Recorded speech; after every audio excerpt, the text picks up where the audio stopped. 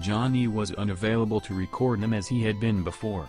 At this point, they turned to the cheerful, fruity tones of William Rushtons, a cartoonist and comedian, who had received acclaim for his role as a storyteller on Jack Innery, particularly for his treatment of Winnie the Pooh.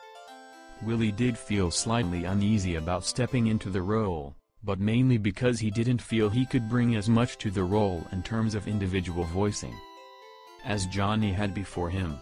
This didn't prove much of a hindrance, however, as the Reverend Audrey fully approved of Willie's telling of his stories. Despite finding the experience of voicing the characters exhausting, Willie remembered his working relationship with the Reverend Audrey to be a happy one, commenting that he turned out to be a sweetie, we got on very well, and I recall that he laughed a lot during the recordings. Willie Rushtons went on to record all of the remaining Railway series stories over several releases, from Edward the Blue Engine until Tramway Engines.